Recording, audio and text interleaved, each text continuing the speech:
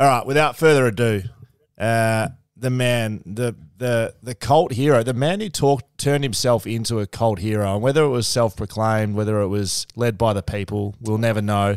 But this man and I were drafted very close together at the West Coast Eagles. His career started there just before mine, and he finished a premier in Hawthorn.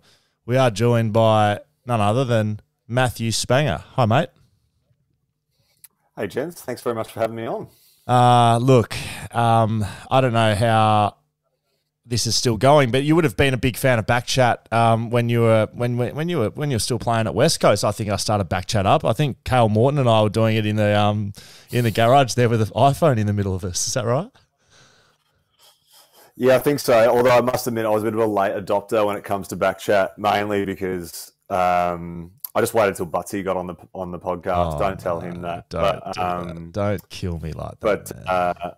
But it was a nice form of nostalgia. Really, it was like given we're separated by a country length, that it was a nice way for me to feel like I was back in the locker room a little bit back with you boys when you were doing that. So how I usually start with guests at the moment, Spain, it's with the same question. Now, I actually don't know where you're going to take this one, but we will get into a bit of your career. I think you've got an amazing footy story, and I'm actually pretty excited to interview you properly about it. I've been wanting to do it for a long time.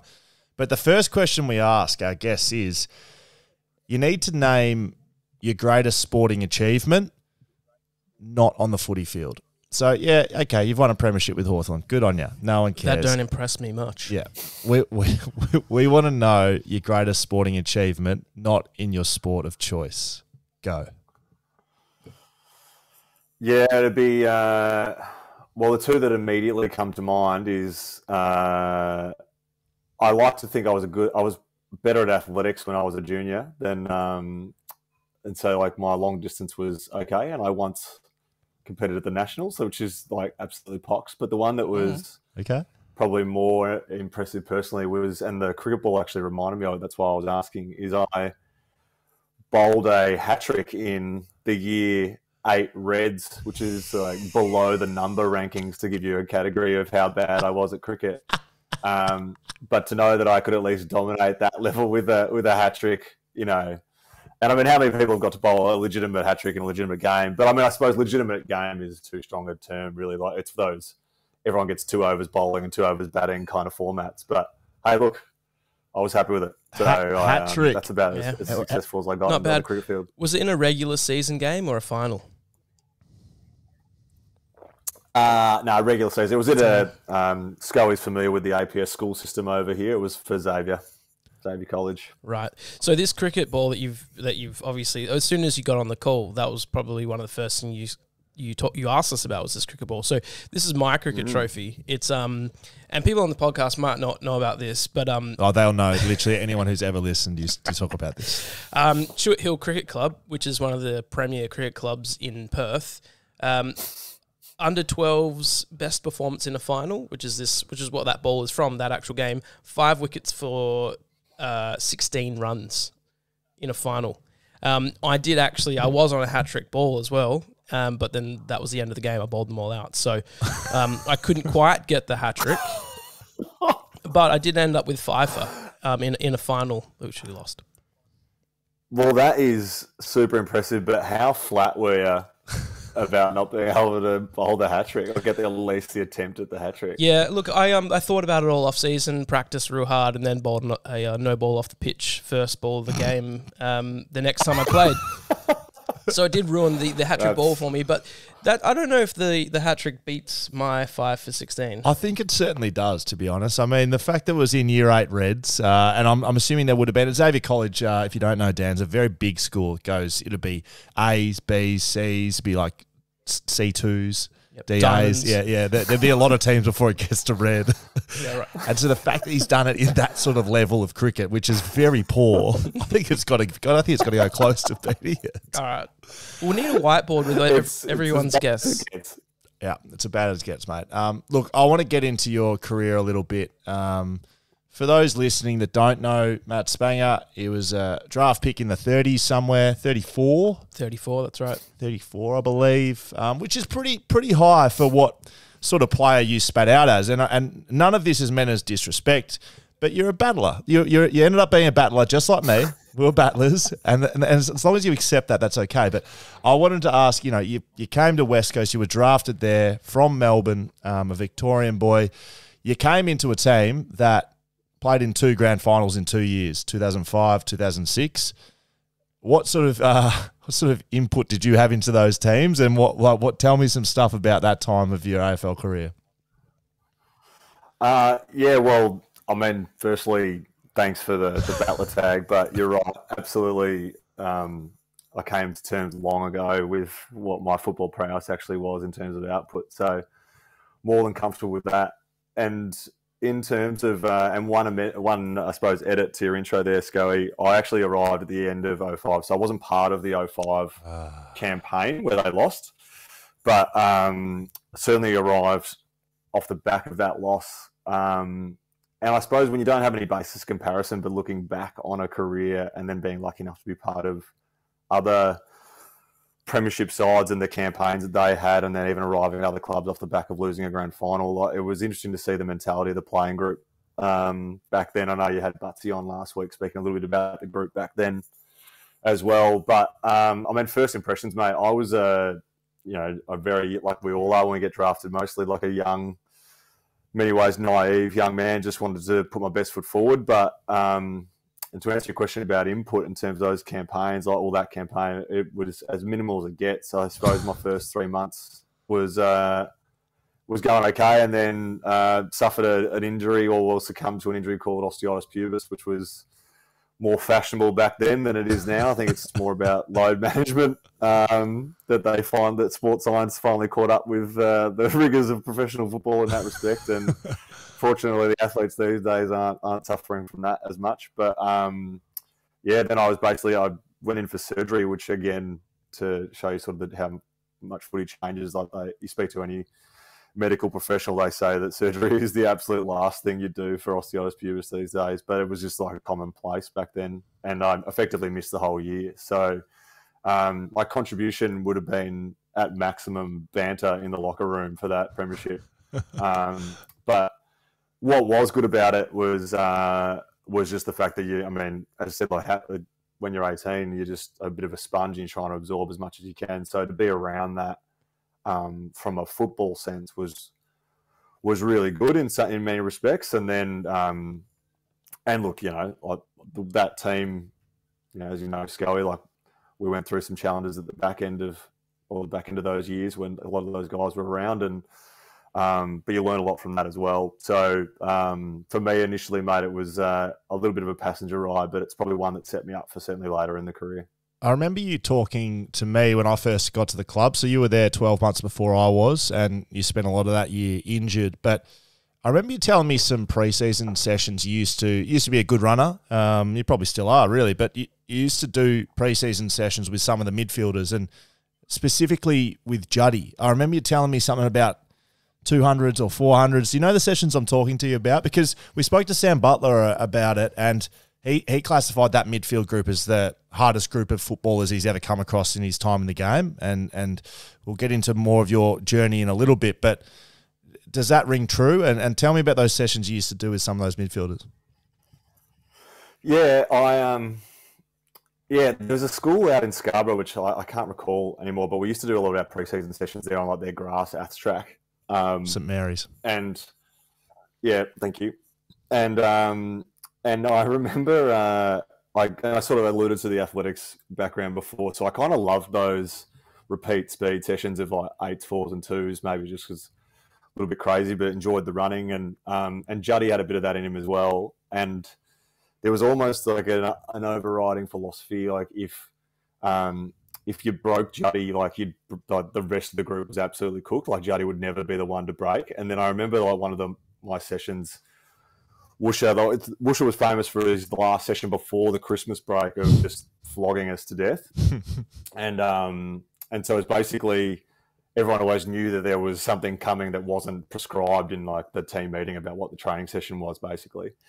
And but you just didn't know what it was. And it could have been anything. A lot of the time it was Jacob's ladder in the hills, or it was, on one occasion, it was a beep test, I think. And then, some occasions it's been like a swim session down at Scarborough or something. But it was, in this particular occasion, it was the session we did, which was, I think it was like 1K, 2 8s, 4 4s, all like on 6 8, 6 4 and 2 minutes respectively, and then, which is tough. And then he was like, right, do it again. And Juddy, like, we got through the 1K, and I think we got through the 8s, and then like, if people were just dropping off, and like, it was just ridiculous. And then Juddy broke in one of the 4s, and Whoosh just like blew the whistle. Was like, right, I got him. Like, and that was kind of the session. It was like, everyone just go home. And he was supposed to have like a big send off, like Christmas party, but everyone just like lied on the ground for like 30 minutes after. And I in my mind, I was like, that is like intense training. You know, that's it's probably still one of the hardest sessions. Like, I certainly can't remember that level of detail in almost any other footy session I did. So it obviously stuck in my mind to some degree. But I honestly loved it, and I love, maybe this is more reflective of either my injury status for most of my career or maybe my football capacity, but I actually really enjoyed pre-season because of the fact that everyone was quite unified. Like, once the season starts, it can sometimes get a little bit tricky when players aren't playing games and things like that. Whereas the pre-season, everyone's in a happy mood. It's a fresh start. You know, there's hope if you hadn't played a game and all that sort of stuff. So even though you're doing it tough together. So I always enjoyed that period. Plus, I loved training with my mates, so that was it was nice to go through that together, even though it was bloody tough. You played 56 games over, was it 13 or 14 years? It's 13 years? Nowhere near that. 11 years, mate. Oh, there you go. 56 games over 11 years, 3 clubs. You speak about loving pre-season. Once you got to the real stuff, to the games, can you reflect on, I guess, your whole career across all 3 clubs as to why it was only 56 games? Could you pinpoint a reason? In part, probably different reasons at different clubs, to be fair. I think, well, initially I didn't play a game my first 2 seasons, and I mean, the short answer is injuries is a lot of the reason, and then injuries doesn't breed continuity, really.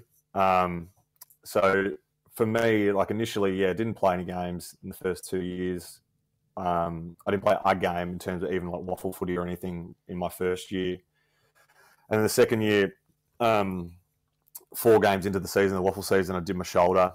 And then the club decided to put me in for surgery halfway through that season, and fortunately give me another contract, but that was it just meant that there was no games that year. And the plan was to come back and then have a crack in the 3rd season. So for that, which was probably at the time a good decision, really, given that we had at the time pretty strong key defenders and we were going well, it would have been unrealistic for me to probably break into that side anyway. But having said that, Scully, you did, and you were pretty ordinary back then. So who knows? But no, but honestly, and then as it sort of played out, and sort of the nature of that, and now having worked in the footy landscape, there are a lot more conversations behind the scenes away from the track about players' durability that are important that I probably wasn't aware of. And then the year after I got there, you arrived, Scully, Eric McKenzie arrived, and I have no issues, and so Mitch Brown as well, and I have no issues in suggesting that all 3 of you were much better key defenders than I was.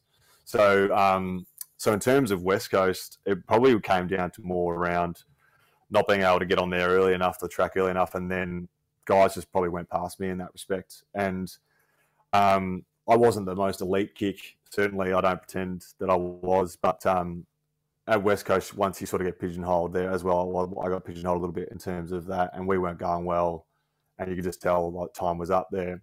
Whereas the fresh start at Sydney actually was probably the most well received I felt by the coaches and playing group, even though I only played 6 games there. It was the only reason I didn't play there was purely because of injuries. I missed the first pre-season. I tore my quad and missed 19 weeks with a torn quad. Decent quaddie. And then finally came back in the last and played the last effectively the last 6 games of the year, including the finals, and then came into pre-season and was raring to go. It was pretty much, my spot playing as a forward actually at Swans, and then had another really bad hamstring injury, another 16-week hamstring injury, and then just kept re-tearing it that season. So, and then at the Hawks, I actually moved to the Hawks knowing that I was coming as effectively a backup player. That was the conversation. But I could understand that I was probably that anyway at the Swans, and Hawthorn offered me more time in the game, which is what I thought I needed at the time. And then the way things fell in 2014, there was a retiring of Brent Guerra at the end of 2013, and a spot was opened up in the back line, and it all worked well. And then 2015, again, after 2014, basically just another shocking run of injuries. So, and not injuries that were ever season ending, but those ones where it'd be hamstrings that were often 4 weeks here, come back, tear it again, come back, tear a calf. There was just no opportunity. And then, and funnily enough, that you have real conversations at that stage of your career, and the coach is just we just can't rely on you being on the pitch. And my final game, just sort of to really earmark that, was 3 minutes played at the Gabba. I tore my hammy again at the end. So, and you tried to run it out. You're on the sideline trying to run out a hammy, mate. I remember that. Yeah, well, it was you've done hammies, Scully, I think, from memory, but it was this one was more tendon than it was than the belly of the muscle. So it wasn't that debilitating while it was warm, and then once it cooled down, it was I couldn't really move. So that was kind of why. Maybe that was just my mental capacity trying to convince myself nothing was wrong, but it was it wasn't as good, and that was effectively it, mate. That was the career over after that. When you talked about going forward, excuse me, at Sydney, I was just having a look at your goals sort of spread over your career. So 3 at West Coast, 2 at Hawthorn, but 8 at Sydney, and that was only over 6 goals. So what was the change there that were you just in front of goals a bit more often, obviously moving forward, but were you just a straighter kick for those 6 games?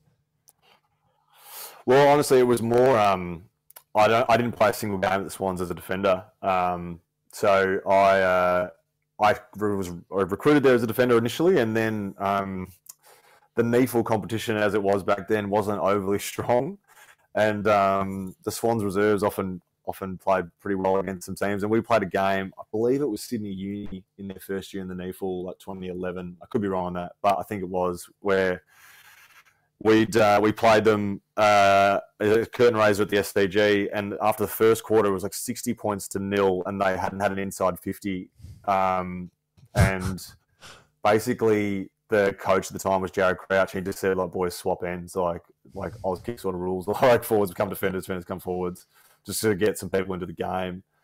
And I ended up kicking 6 for that game, but I think Jared Moore kicked 10 or something like that. It was a bit ridiculous. But then they were they were pleased with the patterns and all that sort of stuff, the way it worked, and then the next week just played forward a more competitive game, kicked another few goals, and then it just a spot opened up in terms of the forward line and what they were after. Jesse White was injured, and Lewis Roberts Thompson was coming back from injury as well. So just a spot opened up. Really, that's all that came down to in terms of hitting the scoreboard there. And then at the Hawks, I played a couple of games forward, but mainly as a defender again. Are you going? Yeah, I was just gonna ask, getting injured is pretty rubbish and seemed to happen quite a bit. What kept you going, thinking, all right, I'm gonna rehab this, get back on? A lot of people probably would have thought, nah, my body just can't handle this, and probably thrown in the towel earlier. I mean, playing for 11 seasons is quite a long time to then go through that many injuries. What was it for you that kept you just going, yep, I'm coming back? Oh, short answer, for love of the game. I always wanted to play as much as I could, and I was probably lucky early days. I had some really good mentors in the rehab space that probably showed me a little bit about what the attitude looks like, and that you can still enjoy elements of that and make grounds in those times, even though it's a little bit, or certainly debilitating, can be at times lonely and things like that. But certainly Brad Smith, who I think still involved with the Eagles, was unreal for me early days. Like, he was someone who worked really hard, and then Damien Aikens as well were two that sort of came to mind, and even Travis Gasper if we're talking about old school Eagles names. And then, it's one of those things. I've really always enjoyed the work, and I enjoyed that feeling of working and stretching myself. So that's probably you give yourself little challenges, but deep down as well, I probably always thought I was good enough to contribute once I was fit. I just needed to get out there. And so that was always a driving factor. And I was also lucky to always be at successful teams, and you just want to be out there and be part of it. And that was enough of a motivation, really. All right, so talk to me about what made these teams good, because you played in the era with West Coast, like I said, that came off the back of losing grand final. You were drafted. They won a grand final in 2006. You then played a few more seasons. You moved to Sydney, who were a part of a winning grand final while you were in the squad. And then Hawthorn, you were there through their three-peat, 13, 14, 15. So breaking each one down, what made West Coast good? Short answer, West Coast was the cattle. And Butsy alluded to it last week, and I still sort of, when I still think back at the names that were in that midfield and reference them, it's hard to sort of think about a midfield that was as dominant one-on-one as those guys were. But I suppose, for me, and sort of fast forwarding a little bit, but I mean, the difference, I suppose, between that time and then my time at the Hawks was a mentality of sustained success. So there was there's a bit of a shift where I think certainly when I entered the system, winning a premiership was almost enough, and there almost wasn't even it wasn't a great thought on going back to back. It wasn't really discussed in 07 when you arrived, Scully. I don't know if you recall whether that being the chat. It wasn't. I don't really recall that being a prominent. Let's go back to back. We'd probably just the guys that obviously just lost 05, probably a little bit of relief and in many ways redemption in 06, and then some significant dramas in the off season of 06 into 07 that probably just guys were just happy to be back and playing footy and not thinking too much about the drive. But the actual work rate of those guys in that season of 06 was really noticeable. And I think football training programs probably were a little bit different back then. I still probably had a hint of the old school, and guys that were even at the end of their careers in that time, like Drew Banfield, comes through in the 90s, where he has got a full-time job basically when he first starts playing.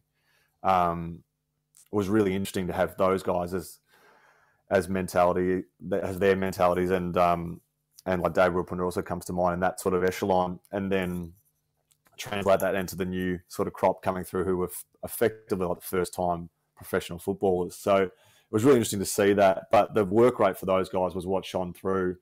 Sydney was interesting. It was, I don't think it's ever one thing, by the way, for all these things, but if we're trying to point out differences, Sydney had a really, I don't know, you'll hate this guy, the Bloods culture, the tagline. The Bloods. Yeah, but it wasn't, it was less about that word, the Bloods, and it was more just about a bit of a brotherhood, because you are there by yourselves effectively, and you didn't really know anyone. Other than Kieran Jack, I don't think anyone was really from Sydney, or maybe LRT. But so everyone sort of comes there, and you need to really bond one another. That's sort of a nice organic symptom of playing for the Swans and I guess the Giants these days. But for me, and then the Hawks was probably the place I was paying the most attention to all that stuff. And for me, other than what I thought was the players there, they obviously had some pretty quality players themselves who I dare say or they'll probably be 5 or 6 Hall of Famers who might sneak through from that era. But it was also, I had the clearest understanding of what my role was on any given day when I got to the Hawks versus the other teams. And even more to that, I actually knew what other people's role was. Now, that was probably more reflective of where my football maturity was by the time I got to the Hawks. But it was really instilled in everyone to be more aware of your own space. And that was a big part of the versatility message that Clarko would push, but also the fact that communication was such a high priority and that was actually measured and KPIs were based on that as best they could and things like that, which I think made that team a little bit more successful than others. And I've just felt sort of privileged to be a part of that, to be honest. What about each coach? So you've played under 3 premiership coaches. Have you played with more, or is 3 correct? No, just the 3. Yeah, just the 3. So that's more than most. I shouldn't say just the 3. Yeah, Worsfold, Longmire, Clarkson. From afar, they seem quite different, are they? And again, what makes them good coaches? Because I'm sure they all have weaknesses. I'm sure they have differences that sets them apart, and everyone does. But what are their strengths? What makes them good at what they do? Because they've coached a team to a premiership.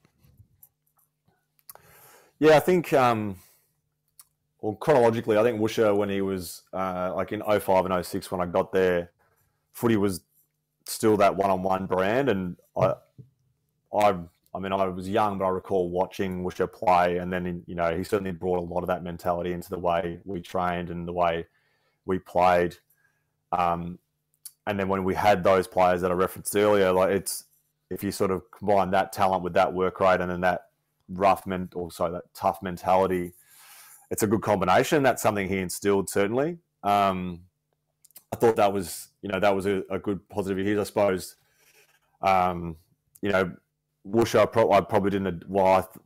That's just my opinion, of course. I don't think we adapted as a team enough to the new style of footy as we were going down. I know we lost a lot of players as well, which didn't help. But I think we were slow to react to certainly like a zone defence and a team defence ethic at the Eagles initially, and then at the Swans, Horse. Look, Horse is John Longmire. Really loved anyone listening, John. Horse. I absolutely loved playing for Horse. Like he was the kindest person you'd ever meet off the field, and so genuine, and like he's got like a real baritone, deep voice, but like he's real nurturing with it. And then like game day gets wild on fever like you wouldn't believe from a coaching point of view. And there was almost like you don't want to let that person down, and then you mix that with almost fear of just like, oh my God, what is happening on game day? That he got the best out of. Well, certainly got the best out of me in those respects to the games that I played, and then. Sorry to butt in. Did they have all have an element of fear? Because like I was always scared of Woosha, and I know you were too. You just said you're relatively scared of Horse on game day only. And Clarkson, he looks like honestly, he looks like the scariest of the lot. He looks like the silent assassin, like that will kill you. Was there an element of fear? Because is that right? Yeah, there would have to be. I think the percentage drops off as you get older. I think when you just realise they are just people, but certainly there's, and Clarko's got some great ones. You're right. Like I think if you're talking stories of crazy moments, I think Woosha and Clarko would be toe to toe. Like Woosha had some crazy ones, but they were almost like the legend or the myth of Woosha as opposed to actually locker room or game day instructions. Whereas Clarko just had some absolute like ballistic moments. Any you can share? Oh, there's ones that are like well documented, like where he got so worked up and so angry, like post game meeting, like hit himself in the head and like legitimately concussed himself and like stumbled, like he was just like so worked up. But then he would feed off that fear as well. Like he'd walk in if we played a bad game and just walk straight in the bed, close and go, boys, I hope you're wearing your helmets because I'm throwing grenades today. And then guys would just like sink in their chairs. And but then at the same time, he was very quick to point out if someone did the right thing and push the team ethos. So it's I don't know if all coaches are like that, and certainly none of my assistant coaches were really like that. I think the assistants and the the senior coach often need to complement each other in terms of what they bring to the team, because you can't all be crazy, I suppose. Do you think you'll bring some sort of element of crazy as now moving into that assistant coaching role? Do you have something up your sleeve that you can, like a throwing grenades line or something to instill fear in the players? Oh, no, nothing that comes to mind. Maybe I'll borrow a few from Clarko, but that's definitely not my style. Like it would not seem authentic. And if there's one thing players can smell, it's a bit of bullshit. So you must be excited about that. Dan's talking about, of course, you've just been appointed as the Western Bulldogs assistant coach in the forward line. How did that come about? Because you haven't been coaching post-footy. And what does that mean for you coming into a team that's just played in a grand final under clearly a great coach like Luke Beveridge? Yeah, well, I've had some dialogue since finishing footy with Bevo. I was lucky enough, he was one of my assistant coaches whilst I was at the Hawks, and we had a really good working relationship. And maybe the nature of playing under him in a premiership side, we've certainly kept touch and been relatively close in that respect. And I've always used him as a little bit of a sounding board in terms across some footy stuff. And then he was keen for me to potentially do some stuff when I first finished, but I was really keen to step out of footy for a little bit and experience, what else the world has got to offer. And then effectively I stepped back into footy at a role at Collingwood, actually, an operations role across, quite a few things, a bit of a, Swiss Army knife of roles across welfare, NGA and VFL over here. And with that comes certainly some coaching responsibilities when we're a bit short-staffed, and probably started to get a bit of an appetite for it over the last 12 months. And then just as it turned out, an opportunity arrived at the Bulldogs, and I had a good chat to Bevo about it and sort of talked through what they're looking for in terms of someone, in terms of probably more around who can work with what is a really young group other than Josh Bruce, really, in their forward line. And Ash Hansen, who was a teammate of ours, Scully, was the forwards coach there, and Big Red as well. And probably is one of the most genuine people to play the game that I've played with. And I think they, not to say that I'm as nice as Ash Hansen, but I think they were looking for a real relationship person who can sort of work with that younger crop, as opposed to maybe an old school footy head who was looking to bring in some real tactics or something like in that respect. And in terms of coming to a team from the grand final, sorry, I was going to say I'm actually pretty excited about it. Like to come to a team who's lost the grand final, and the fact they are so young. I mean, I look at their list and you can't help but get excited about something like that. Do you think that you've been around groups that have lost grand finals as of I?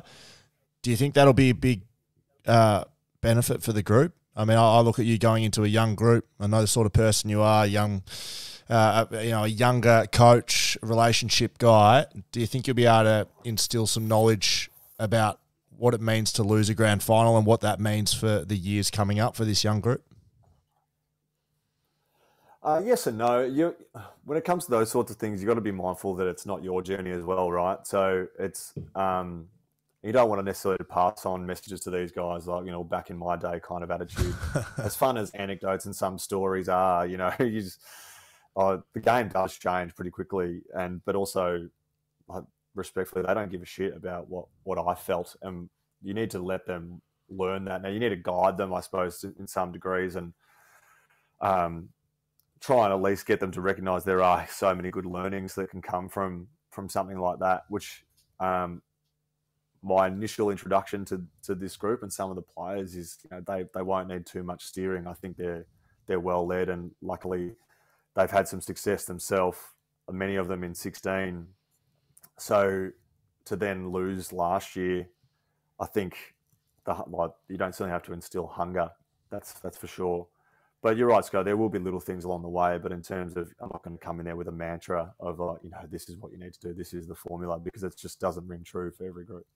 Happens a lot in sports, not just footy, but players who play for a while and sort of, they become a coach and they say, pretty much always knew I was going to become a coach at some point. Was that ever a thing for you, or was it, later on in your footy career that you thought, oh, I might want to hang around and do some coaching? Yeah, it was certainly, I wasn't one that was, whilst I was playing was like, I want to be a coach or anything like that. That wasn't the attitude. What I did know is that I wanted to be involved in footy though.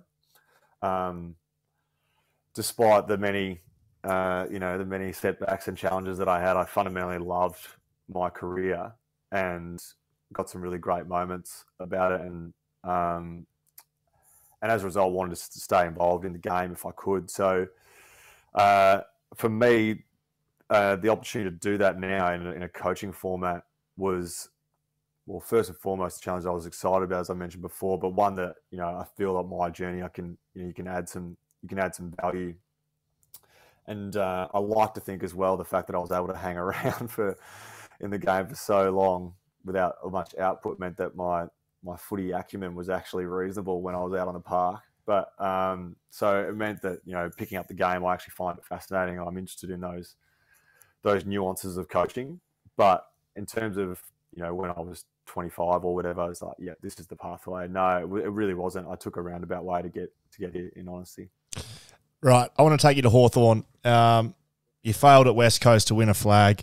You didn't have great opportunity because of injury. You failed at Sydney. You had a chance. You played some finals, but then injury cruelled you again. Come third club, you must be thinking, I kind of know what you're thinking, but you must be thinking, am I going to get my opportunity to win a premiership? 2014. You win it 14 or 13? Sorry, I should know that. No, I won 14, so yeah, missed another one in 13 before then as well. So you missed another in 13. You must be at that stage of your career thinking, I'm not gonna get a chance to win one. Is that how you're feeling? You know me better than that, Scully. No, I never thought that. Look, I don't get me wrong. I would have loved to have been. I suppose each one of them was so different in terms of missing, if that makes sense. So it wasn't as if you didn't bundle them up as like three missed ones. As I alluded to earlier, like the West Coast one, I was absolutely just a passenger, and it was almost just a privilege to have a front row seat to that. The Sydney one, of all of them, maybe that one and 15 probably hurt the most because there was just my body that failed me, honestly. I truly believe that if I was fit enough, I would have played in probably both those games. But particularly the 12 one, because I didn't play a single AFL game in 2012 and I couldn't get going, just kept tearing my hamstring. So that one really hurt. That was tough to miss out on. And rightly or wrongly, the way Sydney went about it post-game, it was a little bit more excluded rather than like a full squad mentality. It was about then 23 players. So it was so that was tough. And then 2013, very different. As I sort of mentioned before, I came to Hawthorn probably knowing what my role in the organisation was. And I actually played round 23 and the first final for Hawthorn as a forward, and played all right, but I only played the first final because Bud was suspended. Buddy was out. Yeah, you played well in that first final. I remember messaging you. Yeah, it was like, put it this way, it wasn't like an 8-goal haul or anything, but it was okay. And Simo, who was my line coach then as a forward at the time, Adam Simpson. It was great. Like, sat me down on Monday morning, you do your tapes, and he's like, Spang, first and foremost, well done the weekend. You're not playing this week. Bud's back. Like, that was it. And then you could, of course, I'm not going to take Buddy Franklin's spot in the side. So, but I think Simo and I had the relationship where he could be that honest with me, and I was probably at a point in my career where I could have that feedback. Plus, Hawthorn at the time, their VFL affiliate Box Hill was going really well, and we were actually, had our own finals campaign going at that time anyway. So like there was still plenty to play for. And so for me, 2013, I felt I was in a position for that grand final. I felt like I was where I was placed. I didn't feel hard done by. that team, that is exactly where I should have sat in terms of selection, and I was comfortable with that. So, and plus we were able. Sorry, I was going to say we had some success at Box Hill. We won the flag that year, the week before the AFL Grand Final. So it wasn't as if you had something to hang your hat on for that year. So 2014 comes around. You're in the team, more solid position. Leave out that year, but coming into that grand final, talk to me about the feeling. How did you feel grand final day? What did it feel like? Did you feel relaxed? Did you feel like your whole career was on the line? Were you just focused role position? Where was your mind at coming into it and the week leading up to it? Yeah, certainly. Well, my preliminary final was pretty ordinary. I didn't play that well. And again, probably to the point of the relationship that I had with some of the coaches at that stage in my career, but like Clarko pulled me up on that pretty quickly.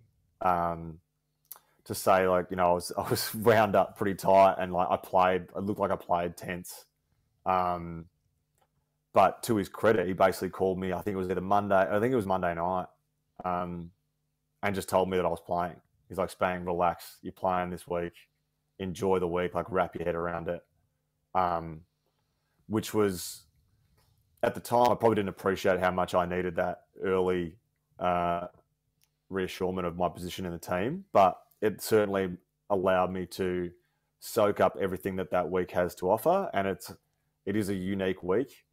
Although I got to, you know, I effectively got to live it as, you know, training with the previous 3 teams that played in the grand final that I was part of. Like it's different when you know you're part of the 22, and for me that was great. And then it is I mean, you've done it, Scully. Like, it's all the hoopla with the parade and stuff like that. It's like it's crazy to think, but it's not normal. So I think you need to wrap your head around that it's not a normal week. And then the day itself was like, I really enjoyed it. It's quite like I still have vivid memories of how it was all going. Like I'd had some car troubles a couple of weeks earlier, so I borrowed my nonna's car, which was like a 96 Corolla or something. Oh, that's that good. To roll up to the granny in, and Hodgie was behind me, and he was like, "Who the fuck is in that car?" Some nana has lost her spot. Doesn't know where she is. Yeah, so fortunately, she didn't need it too much that week. How'd you play? But look, I think okay. I didn't star, but you know, I think holistically the whole team played pretty well that day. I haven't watched it back too many times. I've only watched it back once, but we certainly played well. Like the first half was really good, and then the second half was it's probably by 3/4 time I'd certainly had confidence that we'd won it. But as a backline unit as well, we did really well that day. Other than Bud kicking 4, but just showed the prowess of I think, you know, roughly a 60-point loss, he was still able to kick 4 goals. Like, he was peak of his powers almost sort of around that era, and he was unreal. But yeah, it was a good unit. Good unit, I suppose, that game. So I've got a little story to share here, Dan. So Matt was drafted 12 months before I was to West Coast. We're both key position players, both from private school families in Victoria, got both loving families. We connected pretty early on in our time at West Coast. The first reason was the first training session, Shannon Hearn picked me up for training, and I was like, who is this old guy driving me to training? And I remember I didn't know who he was, and I was sort of like asking him, being nicely, you know, how long you been at the club? You know, it must be good having some good relationships over here. And he was Spang's age. Like, he was 18. He was 18 turning 19. Actually, he's younger than me. Yeah, I thought he was 25 anyway. So he gave me my first lift to training, and I was like, look, I can't have this like middle-aged player driving me to training. I want like someone younger. I want to, like, you know, so Spang lived around the corner, and Spang actually drove me to my second session. He reached out and said, "Oh, take me along." Anyway, I'm just giving some context, we moved out together, lived together for a couple of years in Scarborough, spent our formative years together, right? Matt went on and, starred for Sydney and starred for Hawthorn, followed his career. We were, groomsmen at each other's wedding. Matt gave me the honour of speaking at his. I did not give him the honour of speaking at mine, but I didn't give anyone else the honour, so you missed out. Bad luck, Spain. But in 2014, I'd known his whole career. I'd known his trials, tribulation, his injuries, everything that had happened. And I didn't have a ticket to the grand final. And I thought, Hawthorn had been the best team all year, and I had a feeling they were going to win. Spang was in it, and I just thought, I have to get there. Yep. Don't know how I'm going to get tickets. Anyway, the week before the grand final, I'm still not going to the grand final. I don't have flights, nothing. Anyway, a text message comes out through the club and it says, does anyone want to do the grand final sprint? Yes. And I was like, no, not really. And it said, you get 2 flights for you and a partner and 2 tickets as the payment. Yes, please. That's me. So 2014, I did the grand final sprint, right? And I didn't want to be stuffing around halfway through the game trying to get into the final. And so that's what happens. They do heats before the game, and then they do the final 8 in the middle of the game. I was like, well, I'm not having none of that. I just want to be here for the tickets. I want to get blind. I want to enjoy watching my best mate play in a grand final and win it. So the heat, it was between 8 of us, and the top 4 went to the final. There was only 3 guys that wanted to actually make the final. 5 of us didn't want to make the final. So, and we're all chatting beforehand. And I'm like, look, I'm telling you, fellas, if I have to lie down and crawl, I'm not making the final. So we come out of this is the heats. Ready, set, go. Gun goes. We come out. 3 guys go piss bolting off. There's 5 of us effectively walking down the straight. It was an absolute embarrassing debacle of a sprint. Like, there's money to charity for this stuff. There's 5 of us. No one wants to take that 4th position to make the final. And I ended up literally stopping in the heat. I just said, I'm not going to, boys, someone's going to have to go here. I'm not making the final. I'm telling you right now. I can't remember who it was. Someone took the bait, made the final. I got to watch in the stands my best mate win a grand final. And in that year, Spang, that's my story. But that year, you became this, it was a cult figure. You garnered cult figure status, not only in Melbourne, but across Australia as, some people called you Jesus. We'll say that. This is not a religious term. This is just your long flowing locks and your unshaven Can beard. I just give you a quote? Yeah, please. This is from your mate, John Ralph. Ralphie. He said in The Sun, let's face it, when you look at him, half rock god and half Jesus, men want to be you and women want to be with you. Half rock god, half Jesus. So that's what you became in 2014. How did that come about? How did that feel? And tell me about it, please. Yeah, it actually. Don't be shy. Well, firstly, thanks for your anecdote about the grand final sprint. I forgot to mention that. I did enjoy your presence. Couldn't you just do the thing where you pull up with a hammy or something? Yeah, there was 5 of us that wanted to do that. So that was the thing. No, you did well. You did well. I did appreciate that. And before answering your other question about rock god stuff, I do have one regret, Scully, that I wasn't able to get back from the UK to get back for your grand final. No. We'll come to that next. I got a question about it. But to go back to the original thing, it actually sort of started the year before, and it was probably more reflection on the Box Hill fans. Similar to the Waffle clubs, like you've got the old state league clubs over here, the not just the standalone VFL teams, have got some really ingrained diehard fans from yesteryear that sort of still get involved. And so a few of them who are now still adopting the Hawks as well. At Box Hill, there's a few of them, and they really, really got around the look. Which it's funny because nowadays, almost everyone's got long hair and a beard and stuff. But I feel like Scully, back then, there weren't too many of us doing that. I feel like it was, at least initially, it wasn't like a common thing. And then, and I think maybe combined with all the stuff was discussed in terms of a footy journey that wasn't smooth, and then my style of footy, as you know, Scully, wasn't graceful. So all those things, I think, combined to really, and the rise of Instagram maybe helped. So like it was a crazy time, and it was pretty funny, like to live that. Did you have any? I certainly. Did you have any stories? Like any like any jumping lines? Oh, there was like, I flattering, but like there was a fan that got like, my name tattooed on her arm and stuff like that. But that was pretty intense.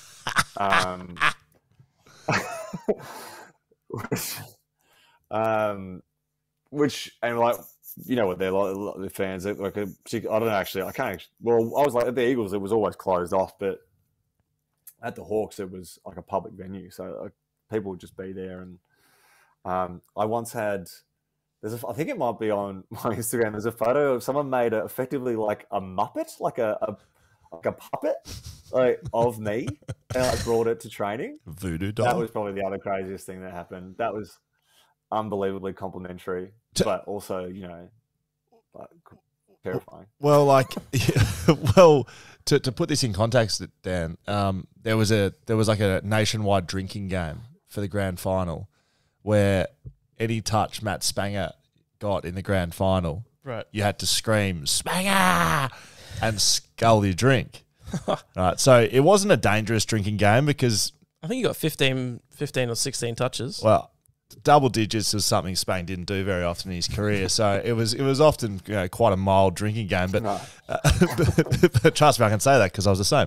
But the grand final, there was literally half a bay of people that Alex and I were sitting in, screaming Spangher every time he touched it and sculling drinks. And he had 16, so everyone in this bay was absolutely shit-faced and screaming Spangher for the whole grand final. It was unreal. Did you Yeah, do you crazy have time? It was nice. It was nice to be received that way. Sorry, Dan. No. It's just before we chatted, I was having a look at the Sir Matthew Spangher Facebook page and some of the posts. Do you ever take a look at that? It's like a fan page. I didn't know if it was you behind it or not. No, it's not my creation. I did actually meet the person one evening out who created that, and it was just like a 19-year-old kid at the time, which is probably typical of my fan base. Is normally like adolescent, or like early adulthood private school boys from Melbourne who just like love getting around me and like hit me up at stakes day at the races, or like elderly women. So like who seems to be like the primary like fan base, which is still very nice, but that seems to be the demographic that gravitate towards that era of football. It does have 13,000 people that like the page. The last post was this from 23rd of June 2017. It says Ryan Burton is the next me, and that's the last we've seen on the Sir Matthew Spangher page. Hey, look, I loved Berto. I got to play with Berto for a year, and I think he's a good kid, and well, he's not a kid anymore. But I would have been more than happy to pass the baton to someone like that if that was the case. I just remembered a story that I was meaning to touch on earlier on in your career. Now, a lot of your friends and friends of mine are Melbourne Demons supporters, so it must have been a big year for them to win the grand final. Correct? That must have been a great year. Yeah. I know where you're going with this, by the way, and yeah. So, talk to me about early on in your career about. Look, we're not gonna name who this is, but talk to me about Demon Dave. Yeah. Tell me what happened there. Well, Demon Dave is a online name or hook or whatever for like a good friend of mine, who's just an avid D's fan and would hit the blogs and things like that. Fan footy, big fan footy. Anyway, fan. yeah, huge fan. So he's had a big year, Demon Dave. He's still on fan footy, guarantee he's still on there. Guarantee. So we And it's a really, like, honestly, it was a good lesson for me to learn early. And fortunately, it didn't cost too much other than just a significant load of embarrassment, I think, for me. But I effectively, I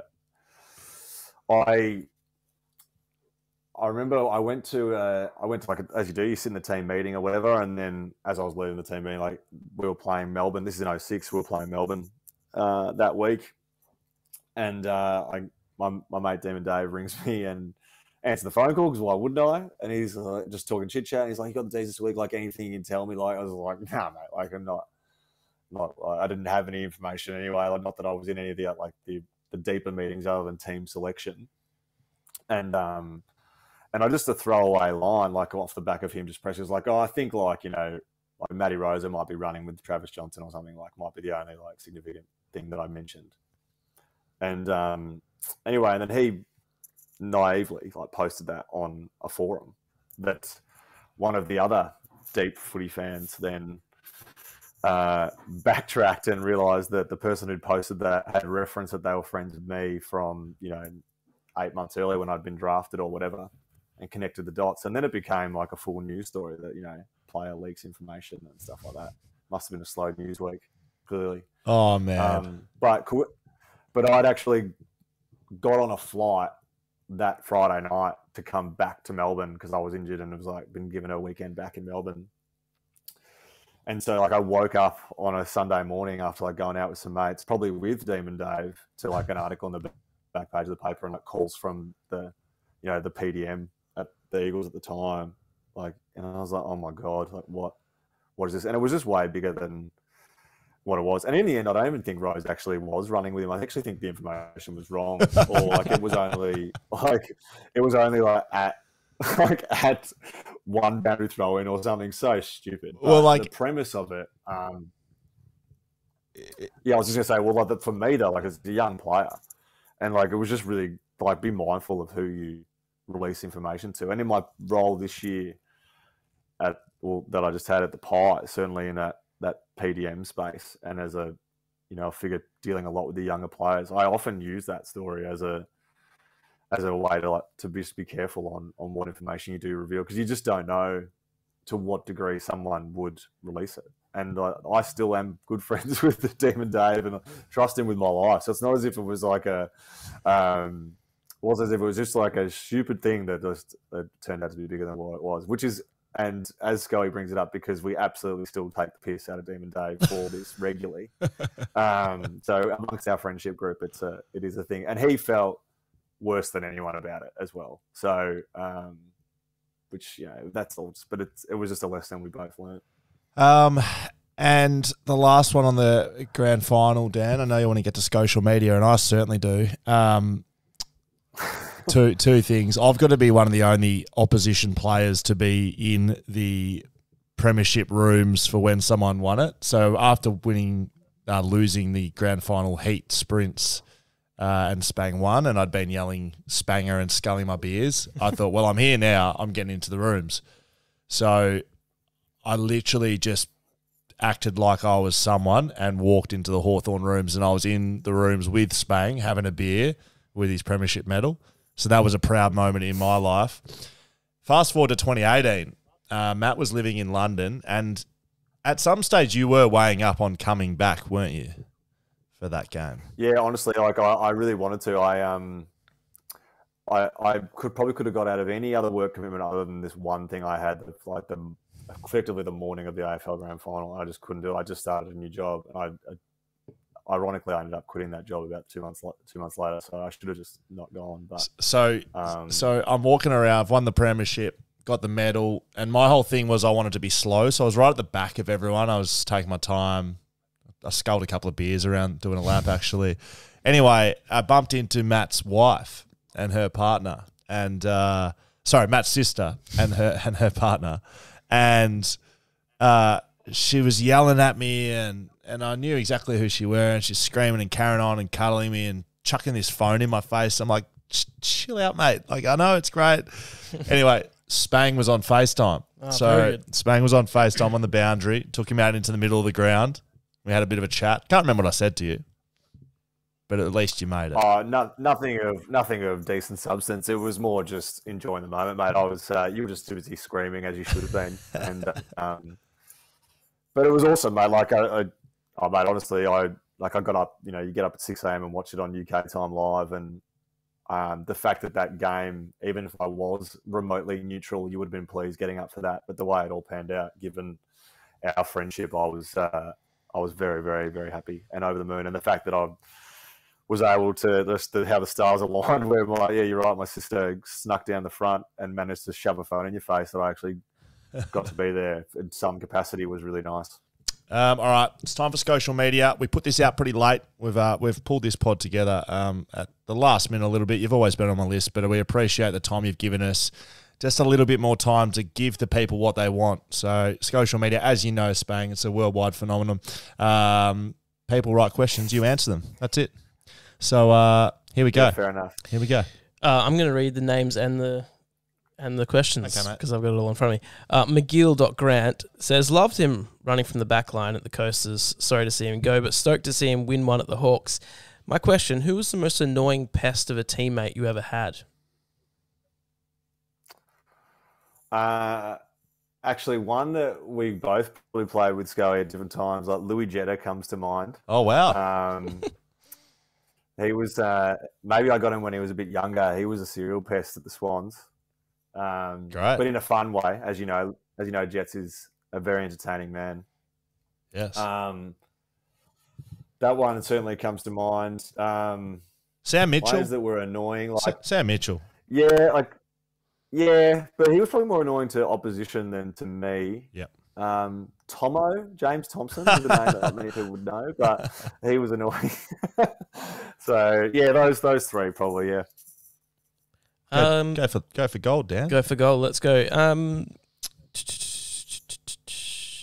This is the way that social media used to be done, with no preparation and reading the questions. I was going to say, but this looks well thought out. Yeah. There's just so many here, it's hard to get through them all. Stefan_1039. Great username there. What was it like going from fringe player to dead set cult hero? Yeah, I suppose like we touched on it a little bit. Like it was unexpected is probably if I had to use one word, but it was honestly it was fun. Like it was a fun moment in my life because footy was going well. Like, you know, people getting around you. It's hard not to enjoy those moments. But I suppose I was painfully aware that it might not have been, like, it was a little bit in jest as well. You know, it wasn't because I was the equivalent of Bud or anything like that, as we sort of alluded to. It was maybe more for my appearance than my footy prowess, so you can't take it too seriously. You want me to read you a username, Dan? And I'll go for point it in the right direction. I think Matt _. I think that's got something in it. On the subject of players having too much power in trades, do you reckon a big part of the differences between the AFL and, say, the NBA or Premier League is the pay scale? Seems a bit more harsh to ask a guy on a 150 to 200k salary to move across the country without any say in it. Pay me $8 million a year and I'll move anywhere you like. So yeah, context. Yeah, we last week when we spoke with Andrew Bogut about player movement in the AFL and contracts not really being worth much at the moment because you can nominate a club that you'd like to go to and you basically handcuff the team into sending you there. So do you think a part of that then is the amount of money that players are making compared to these leagues where you get traded at the drop of a hat and you don't really have a say where you go? Yeah, I didn't hear that, but that's a very interesting point. And certainly, I mean, in terms of people who positioned to comment on that, Andrew Bogut is certainly probably one of the better ones to do that. I think there'd be elements to that. I think like the nature of it as well is, like, in terms of trades and things like that, the clubs are I found that they do the business where the club, you got to remember, the club will always be at the forefront, and they're not privately owned, so it's about performance rather than money. Like, so selling a player in the NBA or something like that,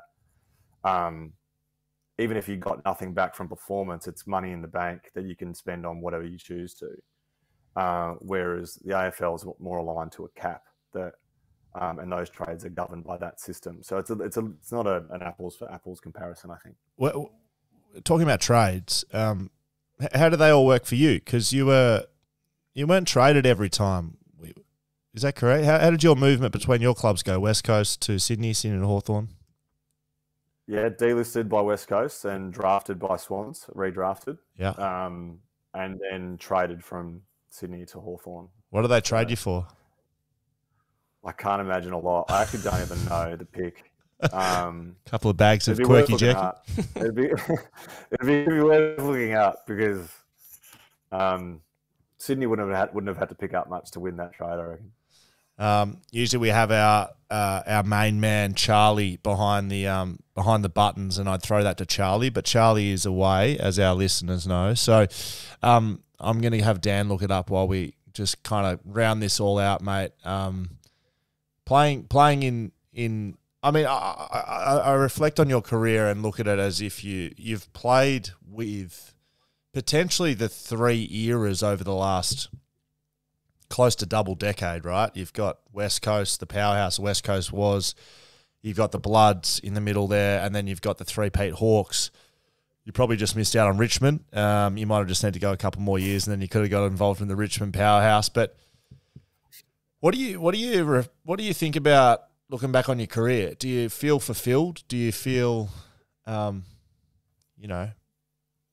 do you feel like you had more to give? Where does it all spit out in the end? I think certainly where I sit now, I'm comfortable with how it all played out. If I'm being honest, if I wasn't lucky enough to play in 2014 and I missed out on all five, that might have been tougher to swallow and to say about your career. But I'm well aware that for me, being part of a Premiership side was all I wanted to do. So to not have all the other accolades in terms of high games played and individual awards and stuff, it didn't bother me. So to be part of at least one side on game day, was important in many ways. Provided vindication, I think, for what I suppose the body of work you put in, not just for the 11 years, but all that comes before it. So, and in many ways, it's bigger than you. Sco, my family well, and it meant a lot to them as well. And then, so as a result, that then reflects back onto you. So, it's I certainly look back now and think it's fantastic. And and certainly what I'm doing now, and even what I've done in the last 12, or to be honest, even what I've done since finishing footy. That journey has provided me to have a much different outlook on the way I've gone about tasks in my professional life since then. So, and for the most part, that attitude's been well received. So I think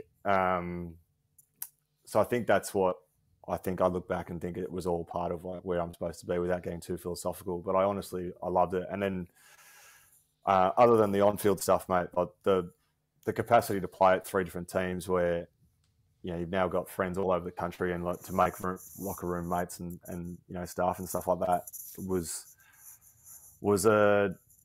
I suppose another benefit that you didn't really foresee when you're bouncing around. And I grew up, wanting to be a one club player, all that sort of old school stuff, and that quickly changes when those things are taken away from you without your choice. And at the moment, I think that mentality is completely shifted anyway. I think maybe not completely at Clubland, but certainly amongst the players. I agree. And I really enjoyed that benefit. So, and I feel thankful for that. So you were traded for pick number 64. Oh. And that then resulted in Matthew Dick, is who Sydney picked up. Matthew Dick didn't end up playing for... How did Matty Dick go? He didn't play for Sydney, but he played 6 games for Carlton, and that's it. Wow. You got traded for a dick, mate. So congratulations, buddy. Wow. That's the best thing I've ever heard. What a beautiful summation of my... Oh, mate. Highbrow humour. Oh, really round it out. All right, so that's all we got time for. Matt Spangher, a great career, great footy story. West Coast, Hawthorn, Sydney Hawthorn. somewhere in the middle traded for a dick and a premiership medal, mate. So thank you for your time. I couldn't have ended it any better if I tried. And all the best for next year at the Bulldogs, which I'm looking forward to see how you go, mate. Make sure you keep Norts and Brucey and the boys. Make sure those those locks are flowing. I know that'll be a big part of your role next year. Yeah, that's pretty much what they brought me in for, to make sure that was up to speed. Very good, mate. Well done. No, thank you very much. Thanks very much, guys, for having me. It's been nice.